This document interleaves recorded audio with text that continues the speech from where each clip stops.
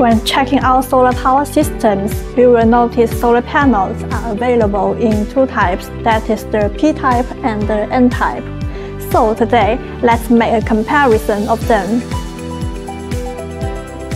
According to different materials and manufacturing processes, the P-type solar panels often have 9 to 11 busbars, while the N-type solar panels can have impressive 16 micro-busbars.